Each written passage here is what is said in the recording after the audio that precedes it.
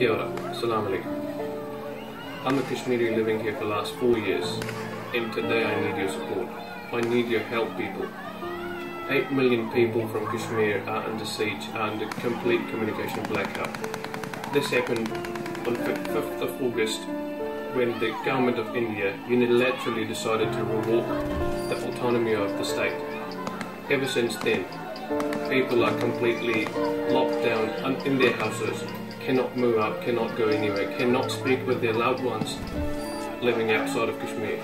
I personally myself haven't spoken with my mum, my dad, my family for the last 15 days. And it's just too hard, it's just too harsh. I don't consider it a freedom at all.